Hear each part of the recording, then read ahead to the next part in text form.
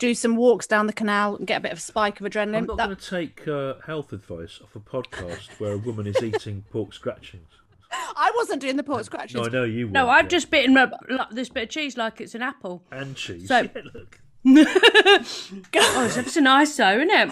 Go for some late night runs and get your adrenaline Sally, going. let him do what he The wants to metabolic do. rate will Yeah, fly. it's not like a year ago though for Nate like running. Nate like running. Nate like running. It's No, not the atmosphere of jollity that there was. You carry on drinking, love. Ignore her. She's got this thing where she likes to do that yoga and whatever. I'll do tell love you me what, yoga. you carry on and just give up when you feel like it, love.